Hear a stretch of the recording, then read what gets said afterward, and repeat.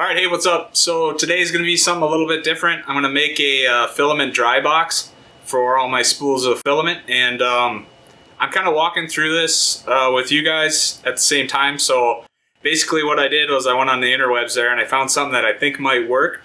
So I'll just strap you to my head and we'll go through it together. I use my filament spools and I take them off and put them on a separate spool holder. So if you want to run the lines out, Tom's channel has a great video on that, and I'll actually just link that in the description. But hopefully you like it, and you know, if you like it, leave a thumbs up. If you don't, leave a thumbs down, and leave a comment either way. Let me know what I did wrong. Alright, excuse the messy floor. That would be that guy's fault. This is what we're gonna need for the project. Okay, so I picked up this humidity monitor from the Walmart. Love it or hate it, it's what we have in town here. Kind of live out in the sticks. So I'm going to get a baseline. This is weather strip seal, very thin, 3/16 of an inch thick. Two of the same size snap lid containers. This is a 1/4 inch drill bit, so 6.25 millimeters. This will all make sense in a little bit.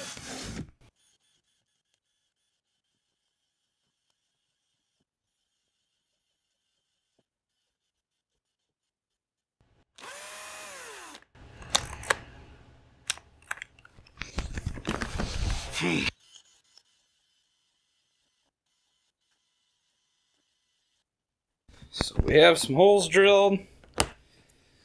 So now I'm just gonna cut.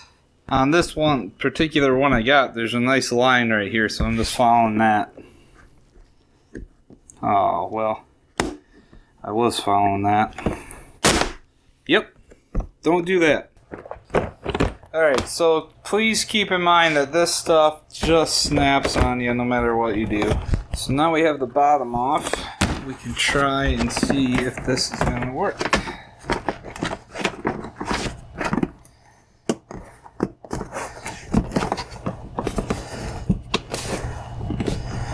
Seems to.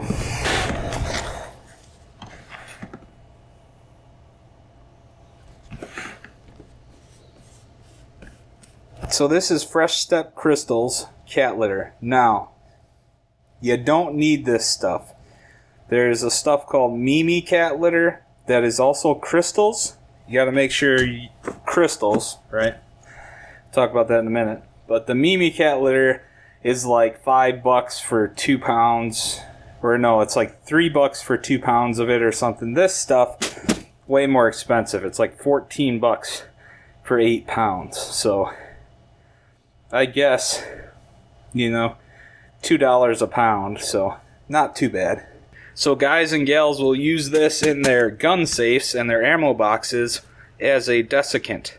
So the same thing we buy the silica gels for, they use this in their ammo boxes. And the reason they can do that, because if you look in the back it says contains silica gel. Now is this entirely silica gel? No. But is this way cheaper than the silica gel balls? Yes. So I'm just going to dump this in. Apparently we get a little thing here.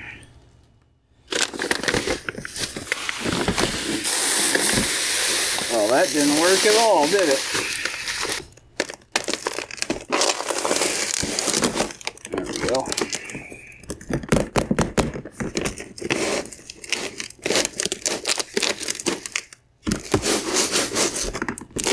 See, huh? It's all coming together now.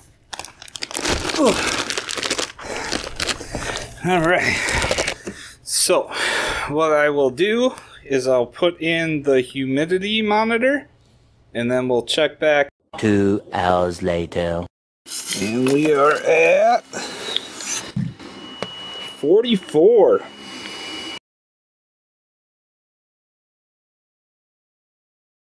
Early the next morning.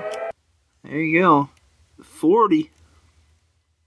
Okay, so I thought I was done with the filament video, but apparently not. I was at the store getting some stuff for another project, and I came across this stuff.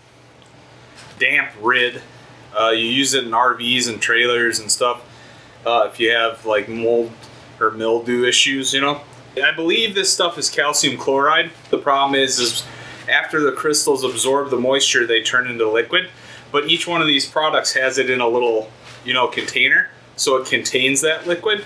So what I'm going to do is see what the filament box is right now. It's about 24 hours after I put the crystal kitty litter in.